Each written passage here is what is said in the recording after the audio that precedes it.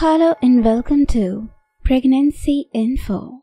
Today we will discuss the topic anovulation, its causes, its symptoms and treatment, etc. Anovulation is a common cause of infertility. It's caused by hormonal disbalance and the main sign of it is having irregular periods. Anovulation can often be treated by lifestyle changes and/or medications. What is anovulation? Anovulation happens when an egg doesn't release from an ovary. During your menstrual cycle, an egg is needed to have a pregnancy. Since multiple hormones are involved in ovulation, there are many causes of anovulation. Chronic anovulation is a common cause of infertility. How does ovulation work? Ovulation is the release of an egg from your ovary. Ovulation is part of the menstrual cycle. On average, it happens on the day 14 of a 28-day menstrual cycle. There are multiple hormones involved in ovulation. The process of ovulation begins when your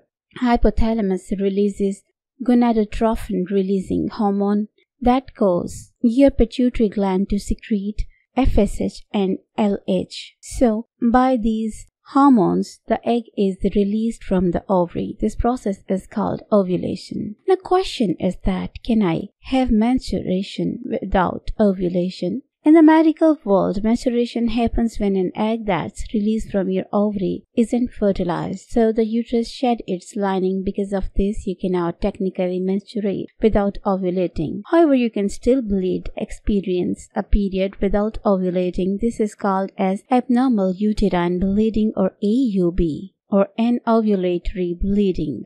Who does anovulation affect? Anovulation can affect anyone who has ovaries and is of childbearing age, which on average is between the ages of 12 and 51. If any of the following conditions or situations apply to you, you are more likely to experience anovulation. You have just started getting periods. You are in perimenopause.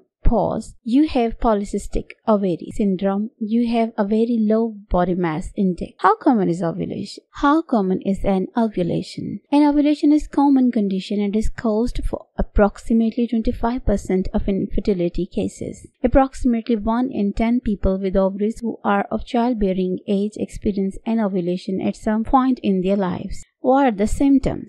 Being aware of general signs of ovulation and keeping track of your menstrual cycles can help alert you to signs and symptoms of anovulation. It's important to remember that having a period doesn't necessarily mean you have ovulated. Signs and symptoms of anovulation can involve having irregular periods. If the length of time in between your periods keeps changing, it's considered an irregular period. The average menstrual cycle is of 28 days, but it can be a couple of days shorter or longer than that. Having a very heavy or light period. A heavy period is defined by losing over 16 teaspoons of blood within your period, or having a period that lasts longer than 7 days. Blood loss of fewer than 4 teaspoons or 20 ml throughout your periods is considered a light period. Having a lack of periods or amenorrhea. Missing 1 or more periods without being pregnant could be a sign of anovulation. Having a lack of cervical mucus. Right before and during ovulation, you usually have the most vaginal discharge called cervical mucus. It usually looks like raw egg whites. If you don't have this discharge, you may be experiencing an ovulation.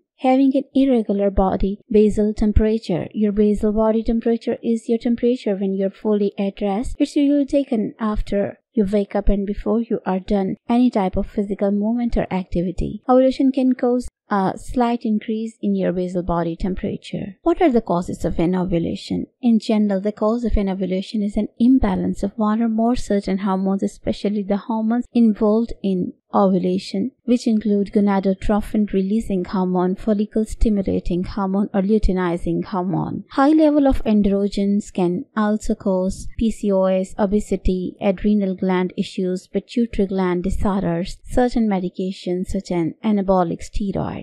Pituitary gland dysfunction also cause low body mass index. Participating in long-term excessive or intensive exercise. Sheehan syndromes, a pituitary gland tumor, damage to the pituitary gland, and high level of prolactin can cause breastfeeding. A type of pituitary gland tumor called a prolactin adenoma, damage to your pituitary gland, damage to or illness of your kidneys, liver, or thyroid. Certain medications such as narcotics, etc. can change its level. Low levels of thyroid hormones is also the cause. Low level of gonadotropin releasing hormone is also the cause. So, these are the causes, but how can we diagnose it? In general, the diagnosis of anovulation is heavy, irregular periods. However, if you have trying to conceive, your healthcare provider will want to investigate and determine the cause of your anovulation, which may lead to another diagnosis. There will be some tests that can be recommended. Tests for diagnosing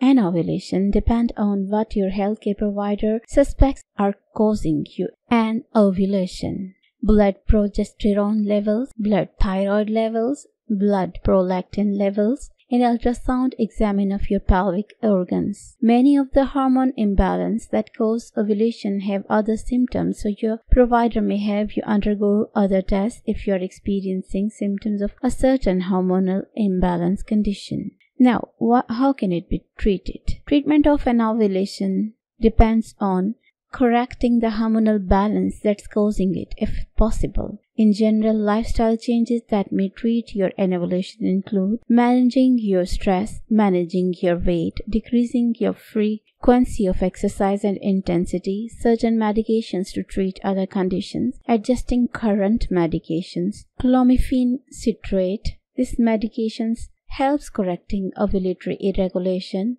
HCG injections, FSH injections, gonadotropin releasing hormonal injections, etc. So this is all about anovulation. Hope you will understand the problem, its causes and symptoms. You must share this video with the females who are facing the infertility, and maybe this video help her to find out the cause of infertility, and the awareness is must for the female because it's necessary for her survival. How you find this video? Also share your comments. Thank you.